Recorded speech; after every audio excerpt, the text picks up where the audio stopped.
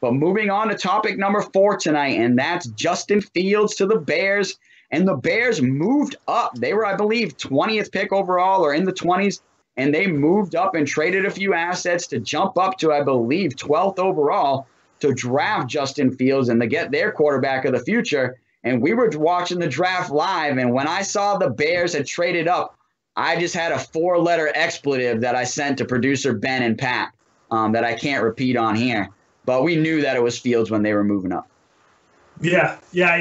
As Patriots fans, we saw Fields drop, and then he gets past 10, and then, the Eagles trade up to 10 and take Devontae Smith. So you're like, he's going to drop even more. Maybe he's going to drop to 15, or maybe it's only have to go up a couple of spots, and then the Bears swoop right in and get the pick at 11 and then take Fields. I think it was a great move by the Bears. They traded up to get Mitch Trubisky, and I remember them doing that and being like, you traded up to take who? Mitch Trubisky? When Deshaun Watson's sitting there, and then even Pat Mahomes. We didn't know Pat Mahomes was going to be that good, but I remember saying, like, why would you, if you're going to trade up for a quarterback, why don't you trade up for Watson? But they traded up for Justin Fields. There's been, for some reason, Fields dropped, and I still can't quite figure it out. I know the way that he played at Ohio State wasn't the quick-hitting, make quick decisions offense that a lot of NFL teams use, including the Patriots, the Saints, and so forth.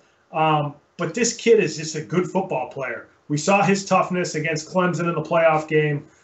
He's played big in big games. He had 2 tough games this year against Indiana and Northwestern, but who hasn't had tough games during their college football career, especially when you're at such a good, big-time program like Ohio State. So the Bears, they actually traded up. They traded this year's 20th pick overall. They traded their first-round pick next season. In 2022, they traded their 5th-round pick in 2021. They traded their 4th-round pick in 2022. That's a lot to move up 9 spots. But I think it makes total sense for the Bears. And I think this is a home run for them. I'm sure Bears fans are like freaking out because the Bears fans keep saying, we haven't had a great quarterback, since Jim McMahon. And it's like, really? If that's the case, then why not trade up for a guy like this who drops in the draft? Yeah, and that's the thing for anybody that's saying like, oh, man, we gave up a lot. You really didn't if you're getting a franchise quarterback in return. And we've always said, a lot of these draft picks may not even pan out, especially once you're getting to 3rd, 4th, 5th, and 6th round picks.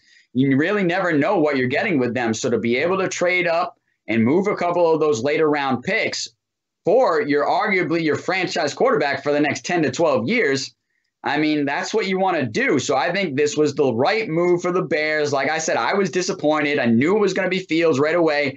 They cut to Fields' camera, and he was off the camera. And I said, oh, no, he's on the phone. Everybody knows he's on the phone. He was getting the call from the Bears saying, you are our pick. And sure enough, he comes back in the camera, and then they read the pick off that the Bears are taking him. So it was one of those things where I knew it was happening live, but I was just so disappointed because I wanted to see this guy just drop a couple more to the Patriots. And I honestly think if the Patriots had a choice there and Mac Jones was on the board and Fields was on the board at 15, I think they would have took Fields over Mac Jones. But obviously Fields went off the board. So then they went with their next guy who was Mac Jones. And obviously the Patriots are happy to have Mac Jones, and we'll talk about that next. But I think Fields is arguably the best player in this draft, right? I had him going number 2 to the Jets in our mock draft because I feel like after Trevor Lawrence, this was the guy. He was the best player in the draft along with Kyle Pitts. So I think the Bears have got their quarterback of the future.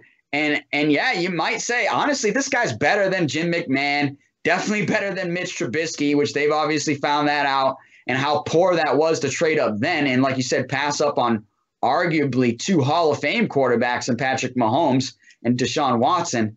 But I think that was one of those things where good for them, lesson learned, because they didn't do it again. They moved up this time and got a good quarterback, someone that I think you can rely on. And like I said, if we're a betting man, and I'm a betting man, if we're going to bet money on a guy being good, I'm going to bet money on Justin Fields being good, played against great competition. And I think one of the things that people are questioning is obviously his time at Georgia and how he felt like he needed to leave that program and move on to another program. So people are like, I think we're questioning, did he want to compete for the competition and compete for the job at Georgia?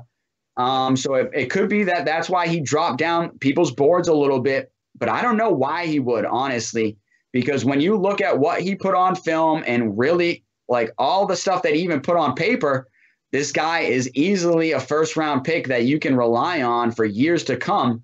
And when you look at the game where he went up against the number one overall pick, Trevor Lawrence, he arguably played just as good, if not better, than Trevor Lawrence in that game. So I think that proves just how good of a player he is. And I think the Bears definitely got their quarterback going forward, and excited to see what he can do. I wish it was in a Patriots uniform, but I'm definitely still going to be excited to see what he can do in the NFL going forward. Yeah, no question. I think he's just a good football player. I mentioned that, he broke the rib against Clemson. You see him come back in the game. Just a tough player. I think he should have gone 2 to the Jets. I'm not really sure. I know, Zach Wilson has the Aaron Rodgers sort of pedigree as far as the way he can twist and his torque and the way he can throw the ball and he can fling the ball down the field.